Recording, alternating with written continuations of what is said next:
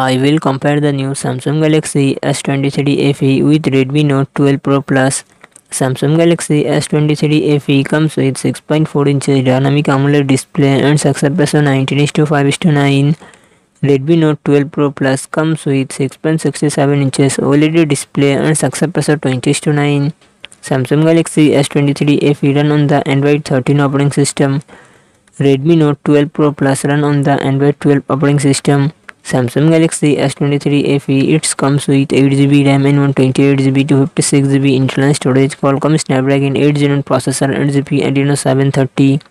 Redmi Note 12 Pro Plus comes with 8GB 12GB RAM and 256GB internal storage. MediaTek Dimensity 1080 processor and GPU Mali G68.